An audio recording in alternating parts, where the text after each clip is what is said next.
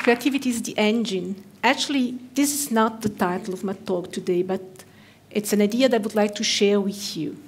I know it may sound like a vague cliché, but creativity is really the engine and the origin of the evolution, technological or none.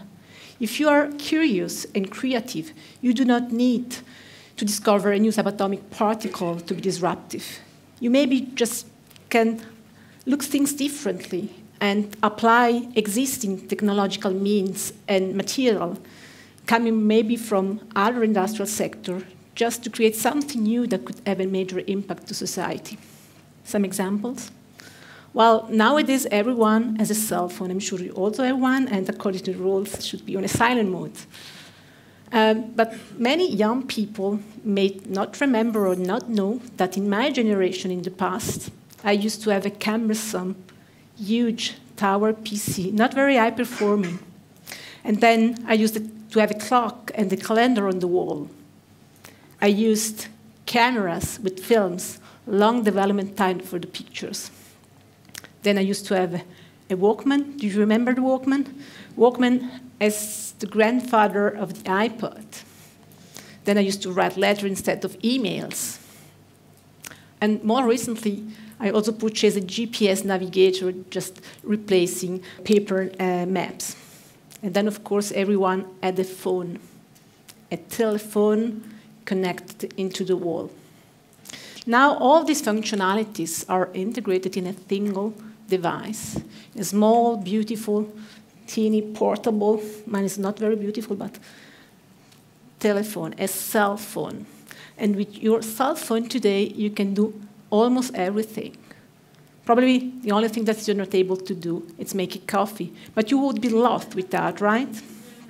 Yeah. And have you ever thought how such a small thing can do all these things? Well, how can you bring all these functionalities in such a small volume and then ensure the performances that you need to have? This is the challenge that we face today. The trend is to miniaturize everything, to integrate in a small volume fluidics, optics, mechanics, electronics. Like in your cell phone, you have the micro lens for your camera, you have an accelerometer to detect your position, and you have a microchip. But the paradox is that to produce small things, you need huge infrastructures. You need clean rooms and complex manufacturing processes. According to estimate, clean rooms need 90 to 95% of the energy budget just to control the air.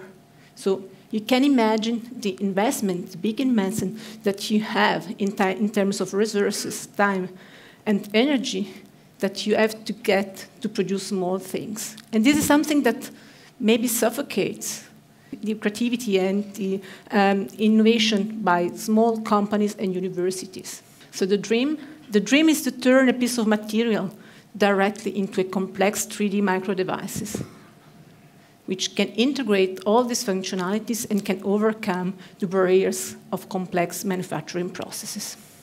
And we thought, why not use a simple material, a traditional material which can fit very well to several uses? Why not use glass? Glass has several features. It's transparent, dielectrics, isotropic, stable, perpetual. What more? It's biocompatible. What more? Glass is elastic. Look at that. Would you have imagined that glass is so elastic? Well, if you have observed optical glass fibers for data transmission, well, you know that you can bend them if you reduce the dimension to lighter. We thought, how can we use these advantages for other applications in other domains? We are in Lugano, in Switzerland. What are the typical products in Switzerland? Let's say, beside Heidi, the chocolates, and the Swiss Saint Bernard dog. Watches. We're aware that watches are made, at least mechanical ones, are made by, on average, 250 to 180 components.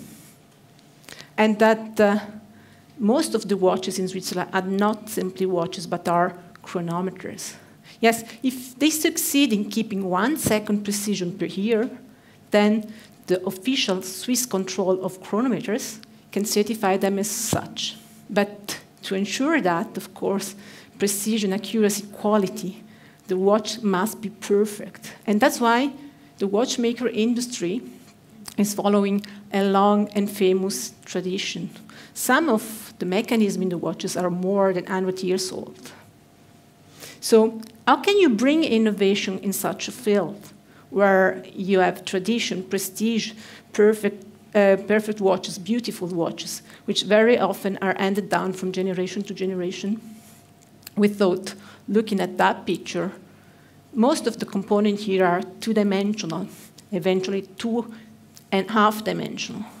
If we could print the complete mechanism out of glass directly with a 3D printer, you would avoid assembling, you would overcome all the typological issues, let's say how you combine parts and move them together, and you could probably also give new opportunities in the design of new piece of art. We are talking about a 3D printing technology which is able to turn a piece of glass directly into the 3D micro device, integrating multiple features and functionalities. A technology which can offer affordable rapid prototyping. It's a specific manufacturing process that we developed within a European project involving several entities in different countries and through different expertise. This is an example on how collaboration is very important to give to industries cutting edge like medtech and watchmakers the possibility of having a new innovative technology. And I have big dreams from what this technology or this innovation can bring us. Let the creativity run.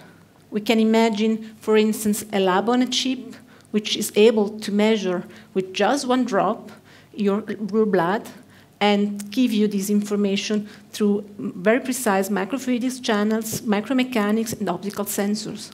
Or you can imagine to detect your blood pressure through a contact lens which integrates already electronics. Or can you imagine to print in just 1 square centimeters the entire human rights charters in a 5D identity memory out of glass, which you can send to Mars and that you can read in thousands a year. There is a lot of many other applications that this technology can cover, and this affects all of us, from the bankers to the medtech, to the artist, to the civil engineer. And this, thanks to this technology, the university and the lab centers have a 3D rapid prototyping technology able to boost innovation, and industries can produce very complex 3D micro devices. But creativity can be also awakened by the observation of the nature.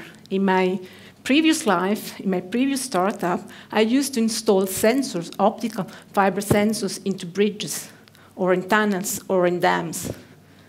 And we created the so-called smart structures. Smart structures are structures which simulate the human body and the nerves that you have in your in the body. And what they do is that they detect the deformation, for instance, on the bending of the structures, and then react, activating the actuators to reposition the bridge in the original position, or by stopping the traffic with the traffic light in case of danger. Innovation in technology, to be creative, you need collaboration and contribution across the sectors. Different needs require different expertise. And needs and solutions can come from different fields, areas, environments, cultures. We are in Switzerland, a very small country. And this is a confederation which bases its rules, laws, and behavior on the cooperation among the cantons.